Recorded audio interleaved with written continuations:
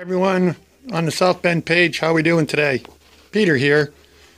I thought I'd take a couple minutes and share with you my digital readout setup. The machine's old, but 14 and a half, I think I said 14 and a half inch South Bend. Anyway, doesn't mean you can't step into the modern era. So what I did was I had taken off my taper attachment a long time ago for several reasons. One, it was in the way quite a bit sometimes, and I never used it. 35 years, I just never used it. So anyway, this is how I mounted the scale on the cross slide. The cover, aluminum cover I made here was to keep the junk off the lead screw. And that bracket I made up, and then this is the how it mounts. One of the things to consider when you put these on is obviously being able to have access to the machine to use it. So part of the reason that it's spaced back like it is so that you have access to this set screw so you can turn your compound. And if you took this and you put it up right here, close, it would obviously be in the way. I didn't want to put it on the front. I say the front, the side on the chuck side, because chances of it getting smashed over there by something in the chuck is pretty good. So this worked out pretty well. Then in the for the carriage, I'll show you that mount. Forgive the camera shake. I'm working one-handed here. Anyway. This is the mounting on the carriage. One bolt with a small spacer on each end, and then I went into the plate that adjusts the ways on the carriage, the saddle, whichever you want to call it, and then mounted. As you can see, this is the way it's mounted. 2 screws into that plate, and the bracketry that came with the kit, and I got it from AliExpress for 200 bucks. And a couple of things that you want to know is add 40 millimeters to whatever length you need to get the right length glass scales, and you should be in business. That's how they measure them. So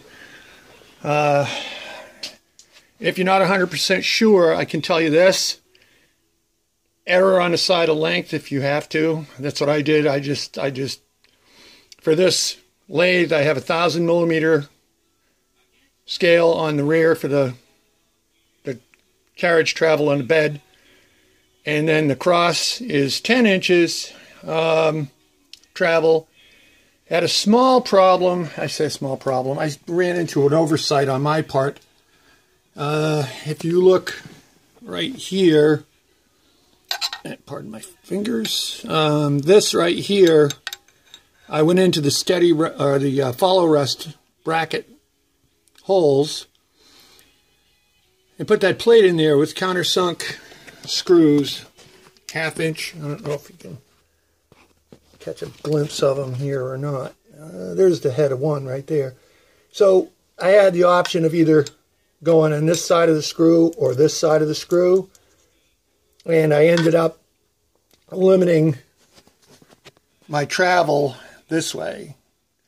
And seldom do you cut across the spindle center line, so I decided the lesser of the two evils was to do that.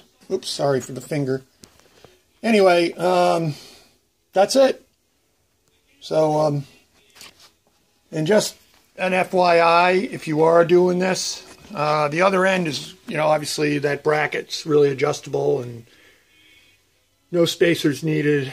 And then this end, I decided to make this block, and if you look close at it, you'll notice it has a slight angle. Because this cross slide is cast, there's a slight draft to it, meaning that it's angled like this, just a little bit. That ends up being about 10 thousandths, give or take a little bit. I lucked out. I kind of guessed at it and hit it pretty good. The one thing you want to remember, follow the mounting of this sender, the reader, and there's a red piece that goes inside there that aligns it. Let me see if I have one here someplace. I thought I did. Yep, right here. This thing. When these come, oops. When they come stuck in there in between the scale and the reader. And you can kind of use it for alignment purposes. Follow that, and you know, this doesn't have to be dead square. You know, whether it's a little this way or a little that way, just as long as it runs straight, and you know, the reader head is able to follow it with a minimal amount of deflection, it's all good. So anyway, that's it for now. Hope everyone is ready for the holidays. Can't believe the year went by as fast as it did. Hope you and your families are all healthy and happy. Take care, everyone. Thanks for watching.